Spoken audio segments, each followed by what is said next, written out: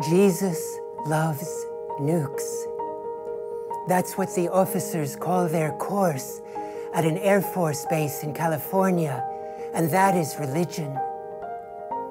An 85-year-old nun sits in prison after pouring a plastic cup of her own blood on a nuclear missile, and that is religion too.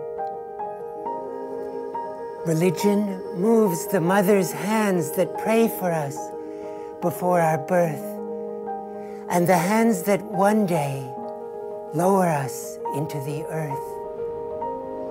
It is about finding ways to be human on our merciless, hate-filled paradise planet.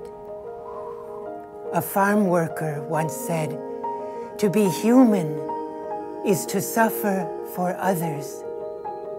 He added, "May God help us to be human."